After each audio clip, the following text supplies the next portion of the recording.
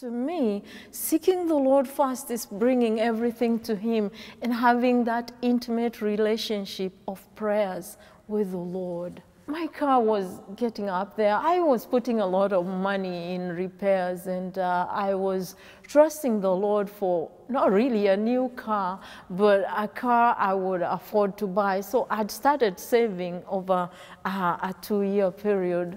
But somebody came to me, a widow I used to help, you know, $200 here, $300 here. But she had never come to me with a huge need.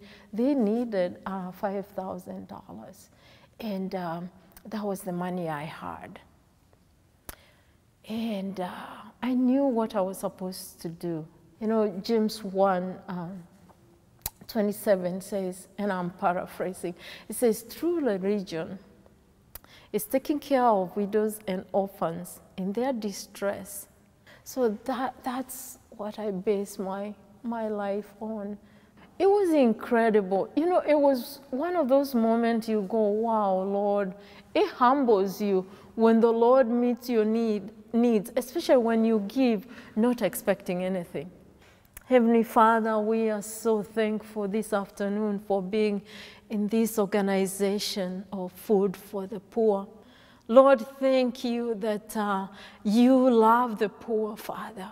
Thank you that you said, Father, that he who gives to the poor lends to you. And we can't lend anything to you, Lord, because you have everything. And so, Lord, I thank you today that you take care of the poor.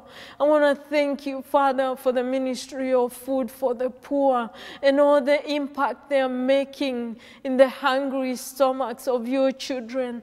Lord, I want to pray for the children right now, maybe who is listening to the sound of my voice. I want to pray that, Father, they will know the love of our Father. They will know you as their Abba, Daddy, who loves them. We love you, Jesus. Thank you for the vision. I pray you broaden that vision. We love you. We bless you. To you be all the glory, the honor, and the majesty. In Jesus' name we pray and believe. Hallelujah. Amen. Amen.